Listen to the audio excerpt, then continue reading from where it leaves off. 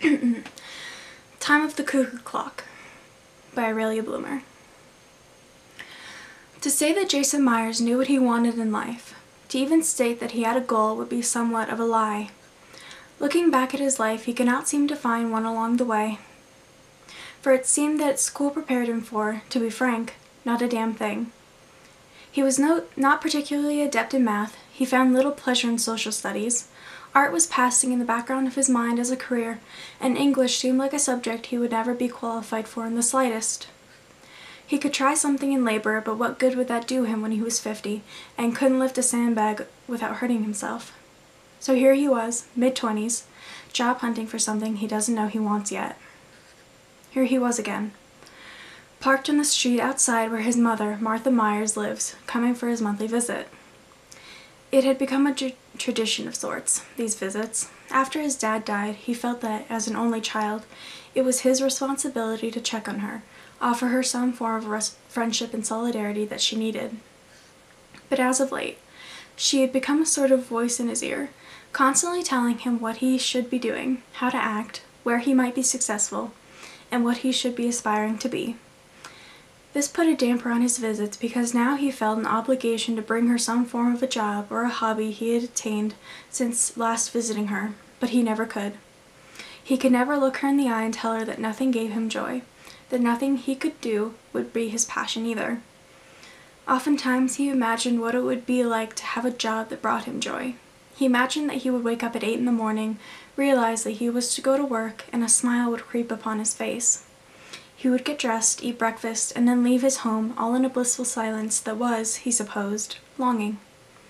He would imagine being at work throughout the day, pleased that he had found it, his purpose.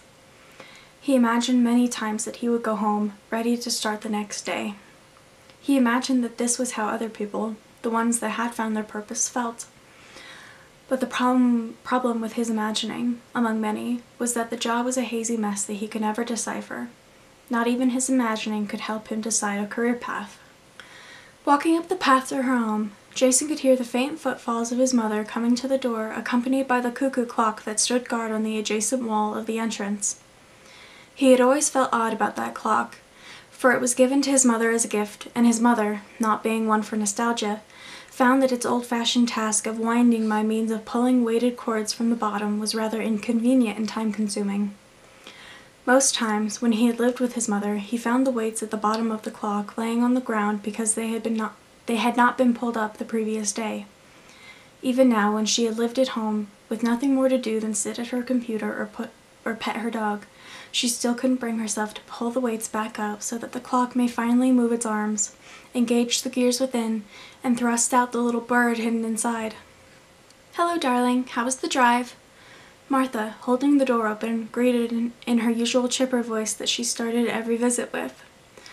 Once upon a time she was very beautiful, but in her later years she sought to contain that fleeting presence of youth she had, but hadn't seemed to grasp it fully. Her hair was graying where the dyed parts grew out, and she had developed something of a turkey gizzard upon her neck. "Hi, Mom. The drive was fine, same as always. How's your week been?" Jason greeted in his customary manner and questioned as well.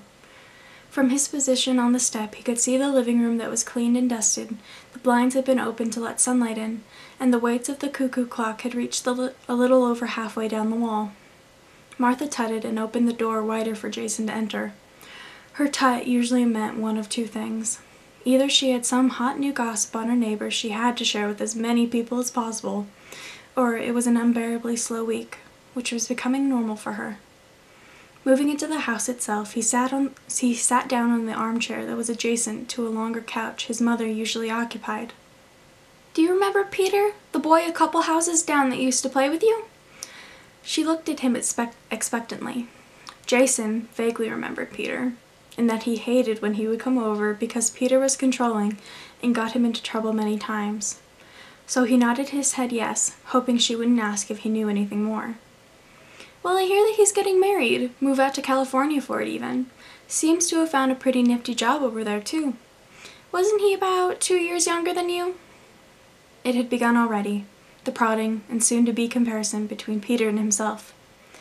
It became less subtle every visit, and now it seemed she was just beating a dead horse. for she knew that Peter was 2 years younger than him, had gone to college, graduated with top marks, and found a girl to fall in love with there. Yes, just about. But that's great for him. I always thought he'd be happy somewhere out of state. Jason lied. The only way he could possibly be happy in this situation was because Peter was now in California, far enough away from him where he didn't have to worry about bumping into him anywhere.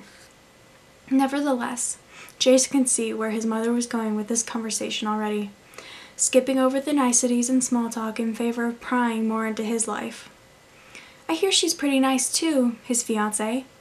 Speaking of which, how was that girl you were talking to? Jane, was it?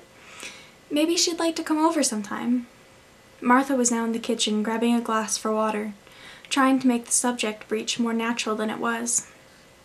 Jason moved to the kitchen bar stool in favor of grabbing anything to prolong the answer he was to give. Prolong, but not deny. That was always how it seemed to go. Probably not this one, Mom. She said something about bad timing or whatever and broke it off. He didn't want to look her in the eyes, because he knew that if he did, he would find a mix of pity and disappointment that he had found so many other times he told her bad news. He tried his best to brush it off and change the subject in favor of something about her. So how was that pottery class you were taking at the center? It sounded fun the last time you told me about it. Judging from her stare that now penetrated his soul, he was not completely successful in flipping the switch. It's fun, but too messy for me. I would come home and there would be clay everywhere. She grinned to herself and darted her eyes towards him. What about you? Have you taken any classes? Maybe got a job offer from somewhere? What happened to that accounting place? If Jason were timing these visits, this one would hold the record of how little time Martha had waited to ask him these things. From the kitchen, through the silent breaks in their speech, he could hear the ticking of the clock and could imagine how slowly the hands had been moving over the wooden face. If he were to look upon the meticulously carved facade with its neat numbers in a ring and the locked hands dancing in their familiar circle, it would reveal to him that he had only been there in the house for 10 minutes. No, Mom, nothing new. I don't think I would have been happy at that place, though, what with all its rules and numbers and such. No, I think something outside of that would be good for me. When he says that, he cannot tell who he is lying to. It was a lie meant for his mother, but if he were to reflect upon the statement, it seemed all of it was a farce, something to give him more time to think of something he could try and be happy with. There was no time left. I wish you would take something up. I know that place offered you a position. The least you could do is try it out for a while, long enough to get a paycheck or two at least. I hear it's decent money. It would certainly be less stressful on me, what with helping you out and all. Her tone was earnest, and her gaze upon him had turned as sharp as a knife. Jason couldn't help but think how funny it was for her to turn so quickly into the authority figure he knew growing up, when just seconds ago they were talking like old schoolmates catching up on each other's lives. That's the thing, though. I'm not trying to find my next paycheck or my next meal, Mom. I'm trying to find something I can stick with and build upon. I just need some time to find it, is all. He glanced at Martha from under his eyelashes to try and gauge if she was truly hearing him. She sat at the table now, shoulders hunched, looking into her water glass like it was a crystal ball that was to tell her what the future held for her son. And not liking what the glass had to offer her, she looked back at Jason, who still sat on the bar stool, and sighed. You know, I had so many jobs that I hated. I stuck with them for as long as I could, though, because I knew that if I didn't, I wouldn't have had any security in finding my next job. That's what you've got to understand, Jason. Until you start something, you won't be able to go to the next thing that comes along. She paused in her speech to consider her next words. You need a foot in the door, even if it's at a place you don't feel will take you anywhere. That's just how life works. Jason took a pause before answering her. Okay, Mom. On Monday, I'll figure it out. It was all he could manage to say. He knew that whatever he had to say wouldn't get through no matter how he phrased it. That was the downfall of their little visits.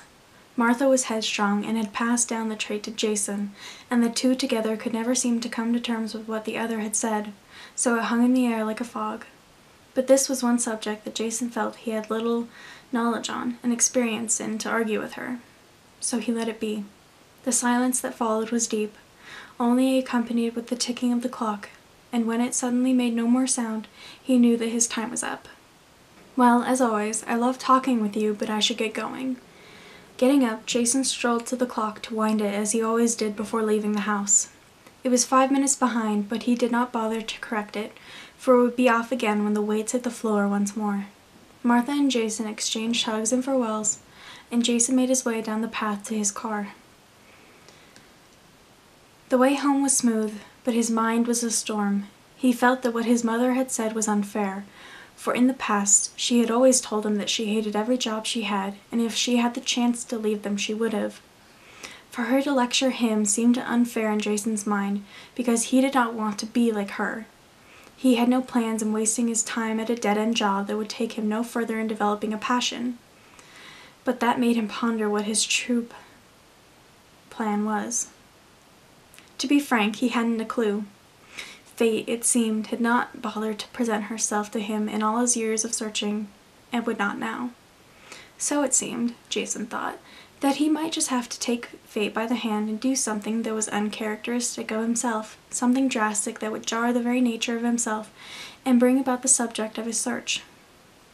Making this plan, he had to think in terms of what he wouldn't do normally, and in answering this question, he came to the thing that was most lacking in his life: travel. In travel came adventure, and, in his mind, since the two things often came as a package, adventure might be what he lacked the most in his life, and so, perhaps, it could loosen the passion that hid itself inside him. Upon his discovery, Jason made a deal with himself. When he arrived at his home, he would look for a means to travel the longest distance in time with the money that his mother gave him as soon as possible. This would be his catalyst into discovery, Jason thought, and it gave him such warm tingles in his heart that he could not help but feel like this was fate presenting herself at last.